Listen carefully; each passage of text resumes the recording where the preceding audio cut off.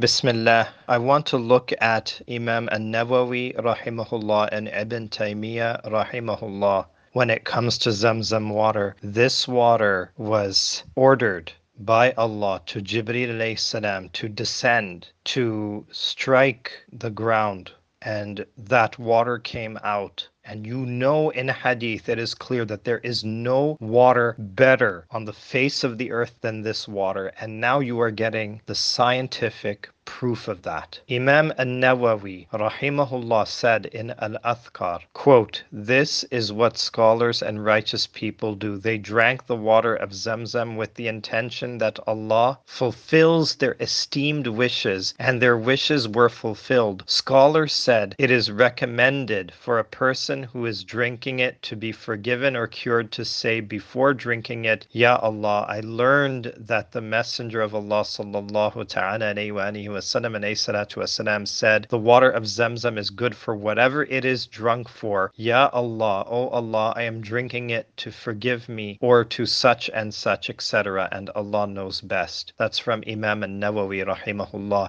Ibn Taymiyyah rahimahullah said, it is recommended to drink one's fill. In example, fill his or her stomach with it until it is filled to the ribs and invoke Allah with whatever legitimate supplication he wishes. End quote.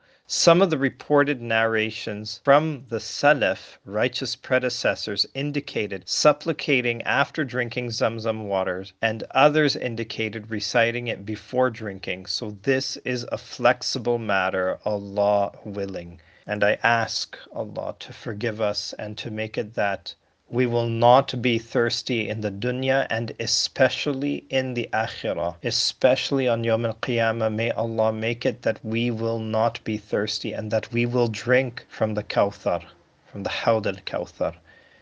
Ameen, Ameen, Ameen.